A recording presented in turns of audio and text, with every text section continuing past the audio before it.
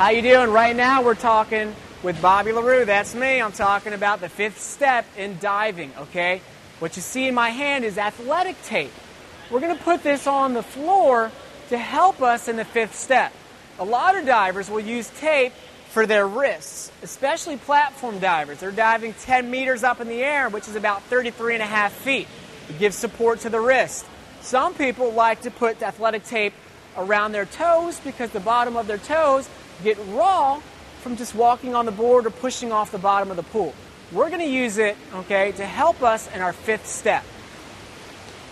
If I took this tape and rolled it out a little bit, and I put a mark on the floor, I'm going to pretend that's the end of my diving board, okay? Your fifth step, your last step in diving, shouldn't be at the end of the board, nor should it be 5 feet away from it. A good rule of thumb is about a foot, okay? So I'm just going to guesstimate right now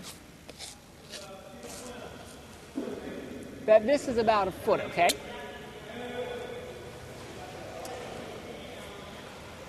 When I practice my 5-step approach, I want to make sure my fifth step never goes beyond this mark, okay? That'll set me up for a really good jump up into the air, okay? So remember, 2 tape marks, end of the board, where your last step, your fifth step should be about a foot to a foot and a half apart.